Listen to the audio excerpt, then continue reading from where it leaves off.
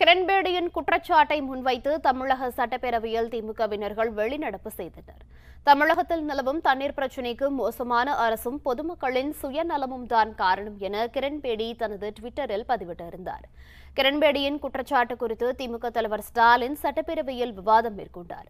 அதில் தமிழக மக்களை அவமதிக்கும் வகையில் கிரண்பேடி தெரிவித்த கருத்து வன்மையாக கண்டிக்கத்தக்கது என விமர்சனங்கள் முன்வைத்தனர். இதில் ஸ்டாலின் முன்வைத்த விமர்சனங்கள் அனைத்தும் அவை குறிப்பில் இருந்து நீக்கப்படும் என்று அறிவித்த சபாநாயகர் தனபால் கிரண்பேடி குறித்து வெளியில் பேசிக் கொள்ளலாம், அவையில் பேசக்கூடாது என தெரிவித்தார். இதையடுத்து திமுகவினர்கள் வெளிநடப்பு செய்தனர். இதுல இன்னும் வேடிக்கை என்னன்னு கேட்டீங்கன்னா, ஆளுங்கட்சியில் இருக்கக்கூடிய சட்டத்துறை அமைச்சர் திரு சண்முகம் அவர்கள், மாண்புமிகு சண்முகம் அவர்கள் எழுந்து ஏற்கனவே கவர்னர் பேடி அவர்கள் மீது, புதுவை மாநிலத்தினுடைய கவர்னர் பேடி அவர்கள் மீது நீதிமன்றத்தில் வழக்கு இருக்கு. எனவே அந்த வழக்கை சந்திக்கிறவர் ஒரு கவர்னராக இருப்பதற்கு லாயக்கற்றவர்.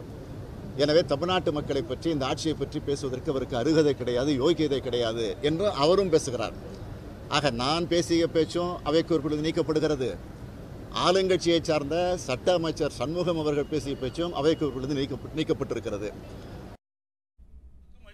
இதனைத் தொடர்ந்து பேசிய முதலமைச்சர் ஏமாற்று வாக்குறுதிகளை கொடுத்த திமுக தேர்தலில் வெற்றி பெற்றுள்ளது எனவும், கடந்த ஓராண்டிற்கு முன்னதாக நடைபெற்ற ஆர்கே நகர் தேர்தலில் திமுகவால் டெபாசிட் கூட பெற முடியவில்லை என்றும் அவர் கூறினார்.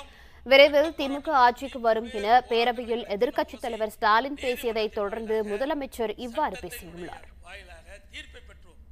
உண்மை செய்திகளை உங்கள் கண்முன் கொண்டு வரும் காவிரி நியூஸின் யூடியூப் சேனலை சப்ஸ்கிரைப் செய்யுங்கள். நொடிக்கு நொடி நாட்டு நடப்புகளை தெரிந்து கொள்ள காவிரி நியூஸ்.tv, Facebook, Instagram, Twitter போன்ற சமூக வலைதள பக்கங்களோடு எப்போதும் இணைந்திருங்கள்.